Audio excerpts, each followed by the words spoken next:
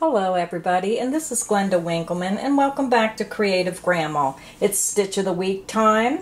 This stitch I'm doing this week is called what I call the Double Trouble, stitch number 220. The reason I call it Double Trouble, it's a single crochet and a double crochet, but once you do this stitch, you'll be in trouble because you'll want to use this stitch for everything. For scarves, hot pads, dishcloths, anything you can think of. Rugs would be wonderful using heavier yarn or doubling up on the yarn. I have my 3 samples as always. I did the first one. What I do is I change colors every 2 rows with this pattern. This is done with white and a variegated, very pretty. You can see the texture in the stitches where the single crochet is in between the double, but the double extrudes out to form some nice texture. I always do a sample of all white if you just want a classic design. It's a little bit harder to see this pattern on the white. It shows up a lot better when you're using multicolors. And because it's July, I had to throw in a red, white, and blue. So this one I used 3 different colors. This one I used 2 different colors, and this one was a solid. So for today's swatch, if you're going to work along, you're going to need worsted weight yarn, or you could use any yarn you have with an appropriate hook for that yarn. Now I always use a little bit larger hook just to show the details a little bit better on the video. So for today's swatch, you're going to need to chain 24. This pattern is a multiple of 2. So if you want to make it a little bit smaller, go ahead. You can use whatever size hook you'd like to go with the worsted weight yarn. I'm using the pink cameo and the red heart super saver and white for my swatch, and you're going to need to chain 24. So go ahead and get your starting chain ready, and I'll be right back to start our swatch. I have my chain 24 ready. So the first row, we're going to do row 1, and it will be all single crochet. So what we're going to do is we're going to come over and we're going to skip your first chain and work a single crochet into your second chain. So insert your hook into the second chain, yarn over the hook, pull it through the chain, yarn over the hook, and pull it through 2 loops on your hook. You made your first single crochet. You're going to repeat that across your chains. If you've never crocheted before, you can see, if you look, all these almost like little loops in a chain link. So look for those. Insert your hook into the next chain, yarn over the hook, pull it through the chain, yarn over the hook, pull it through 2 loops on your hook. Insert your hook into the next chain, yarn over the hook, pull it through the chain, yarn over the hook, pull it through 2 loops on your hook. There you can see your stitches forming in each chain. So go ahead and repeat that across. I'll show you a couple more times. Insert your hook into the next chain, yarn over, pull it through the chain, yarn over, pull it through 2 loops on the hook. Insert your hook into the next chain, yarn over, pull it through the chain, yarn over, pull it through 2 loops on the hook. So go ahead and work across, work your last single crochet in your last chain, and I'll meet you at the end of row 1. I'm at the end of row 1, and this is what your work should look like. 1 single crochet in each chain across.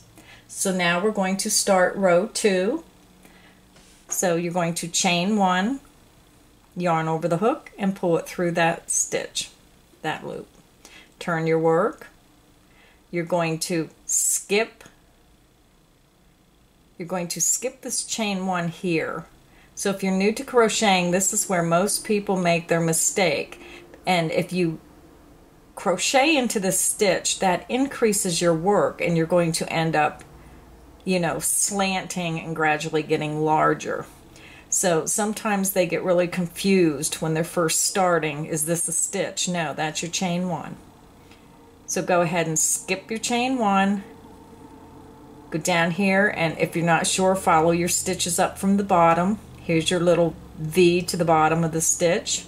Insert your hook into that first single crochet under those 2 strands of yarn. Yarn over the hook, pull it through the stitch, yarn over the hook, pull it through 2 loops on the hook. That's your first single crochet, and you can see that it's lined up with the single crochet on the edge. Now you're going to chain 1. You're going to skip this next stitch, the next single crochet, so skip that. Insert your hook into the next single crochet, yarn over the hook, pull it through the stitch, yarn over the hook, and pull it through 2.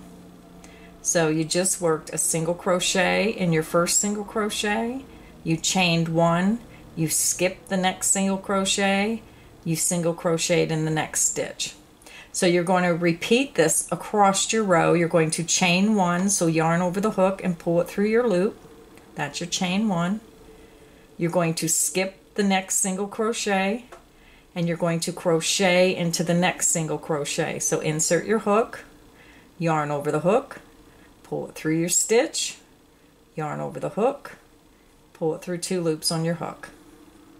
You're going to chain 1, yarn over the hook, and pull it through your loop.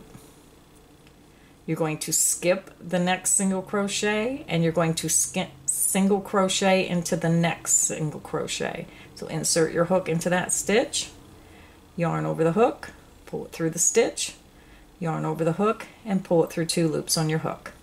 So go ahead and work that across your row, and you will end with a single crochet into that last single crochet of your row, and I will meet you at the end of row 2. I'm at the end of row 2, and this is what your work should look like. It might be a little bit harder to see since I am using a variegated yarn. You do have your first row of all single crochet. The second row is single crochet, chain 1, skip a stitch, single crochet. So now I'm just going to fasten this off.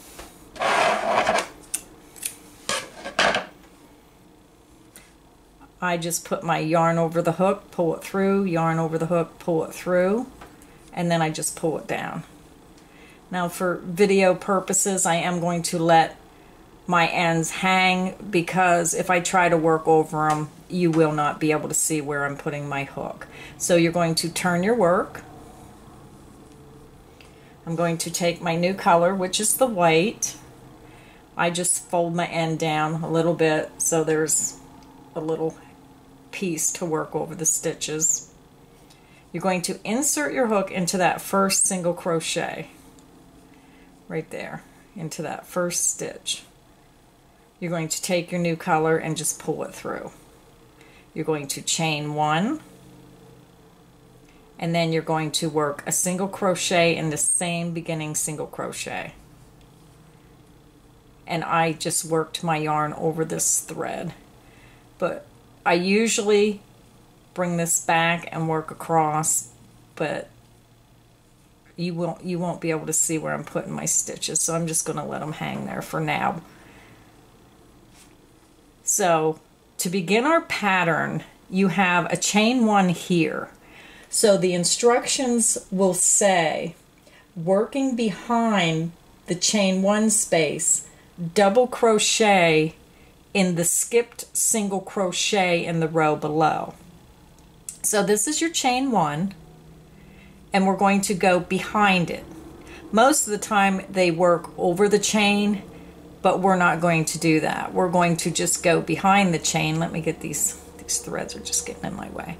You're going to put the yarn over your hook. You're going to take your hook and put it right from the back to the front, is how I do it. and I take my hook, this here part of the hook, and I just grab the top of that stitch and I bring it to the back. Yarn over the hook, through that stitch, yarn over the hook, pull it through 2 loops on the hook, yarn over the hook, pull it through 2 loops on hook. And what you're doing is, all you're doing is a double crochet, but you're doing it behind this chain 1 space. And that's what forms the texture. It pushes your stitch out. Now this may take some getting used to if you've never done this before, but once you do it a couple times, it's really super simple.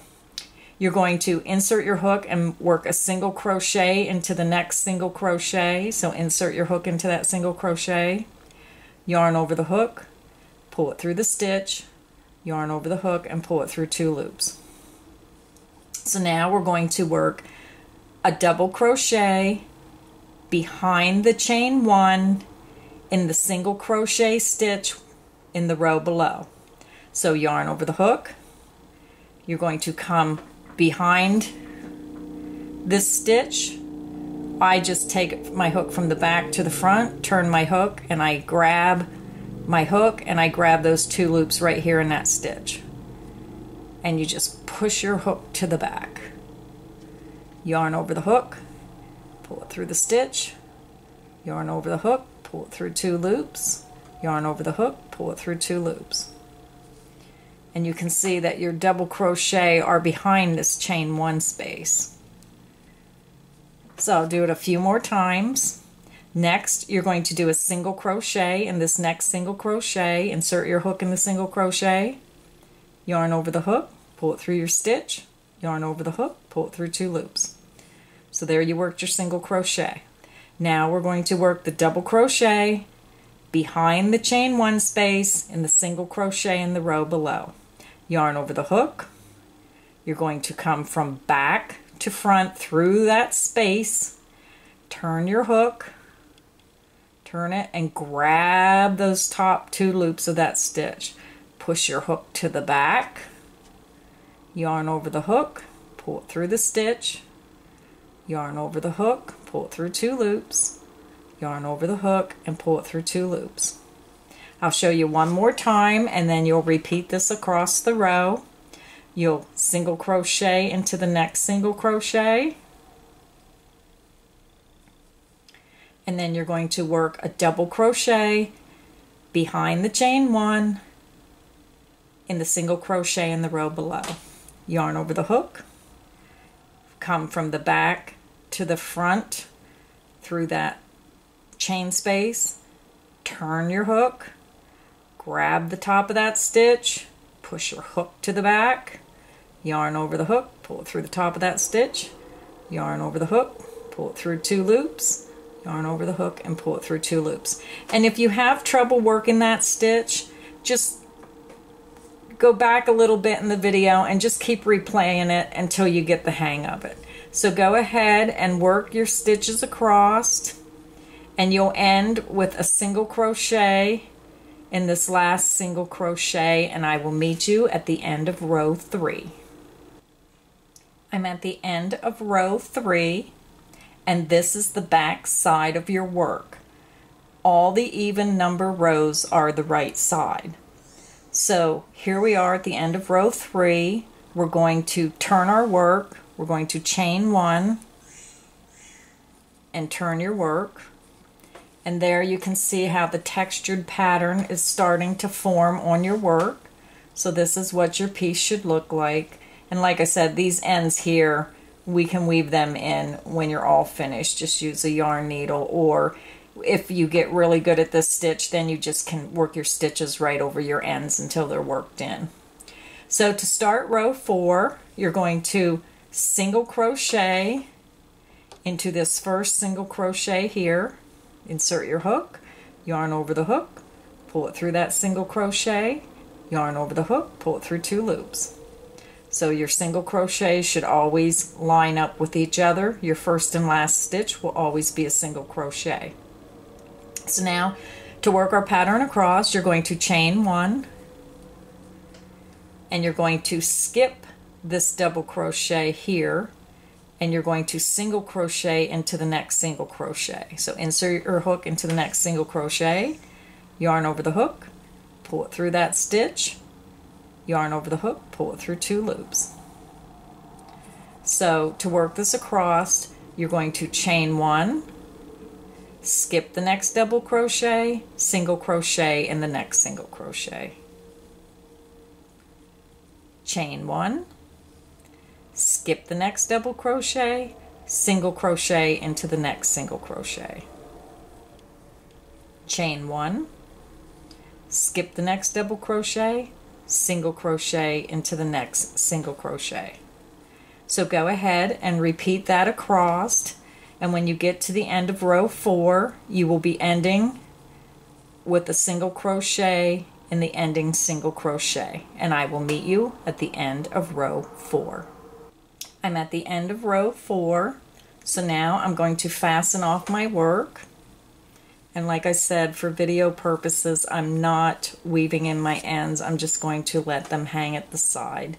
So this way you can see where my stitches are going a lot better. You're going to turn your work. And like I said, this pattern, you change colors every 2 rows.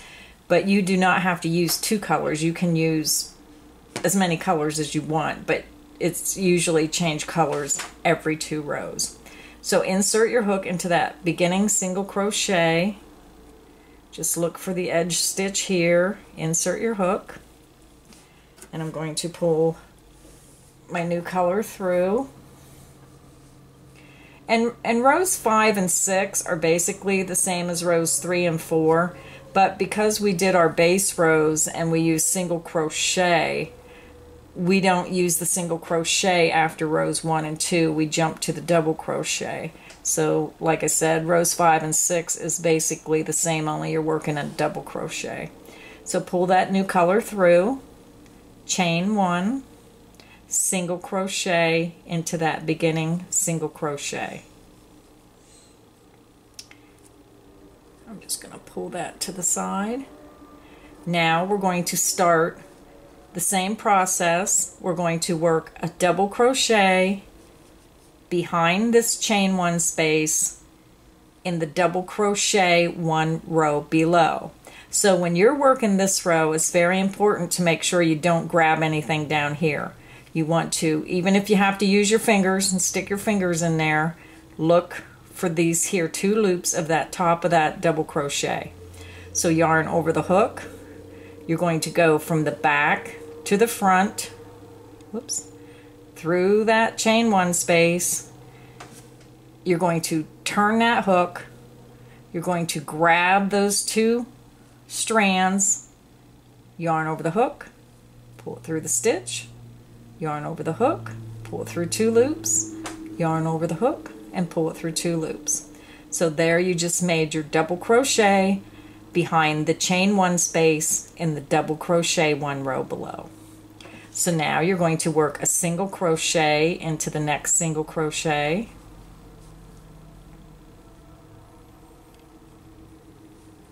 Now we're going to do the same with the double crochet. You're going to work a double crochet behind the chain 1 space in the top of the next, or in the top of the double crochet in the row below. Yarn over the hook, insert from back to front, turn that hook, grab those 2 loops of that double crochet stitch, push that hook right to the back, yarn over the hook, pull it through the top of that stitch, yarn over the hook, pull it through 2 loops, yarn over the hook, pull it through 2 loops. Let me show you one more time. Single crochet into the next single crochet, double crochet, yarn over the hook, behind the chain 1 space, you're going to go from back to front, turn the hook, grab those 2 strands, push that hook to the back, yarn over the hook, pull it through the top of that stitch, yarn over the hook, pull it through 2 loops, yarn over the hook, pull it through 2 loops, single crochet in the next single crochet. So repeat that across your row, and I will meet you at the end of row 5. I'm at the end of row 5, and this is the back of your work. This is what it should look like.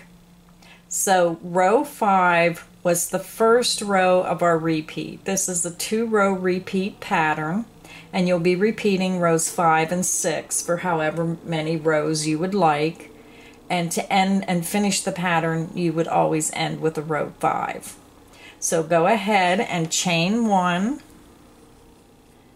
turn your work, and we will work the final row of our repeat. So you're going to single crochet, so look for that beginning single crochet in the beginning, single crochet, chain 1, skip your next double crochet, single crochet into the next single crochet, chain 1, skip the next double crochet, single crochet into the next single crochet, chain 1, skip the next double crochet, single crochet into the next single crochet. So go ahead and repeat that across. You will end with a single crochet in your ending single crochet, and I'll meet you at the end of row 6. I'm at the end of row 6, and that was the last row of the repeat. Again, you will be repeating rows 5 and 6 for the pattern. Very nice, pretty textured pattern. Once you get the hang of working that double crochet behind the chain 1 space, this is a really fun stitch to do. So I hope you enjoyed this episode of Stitch of the Week. Here's our July 4th red, white, and blue, our classic white, and our variegated samples. So please like, comment, and subscribe to my channel. Thank you for stopping by, and happy crocheting.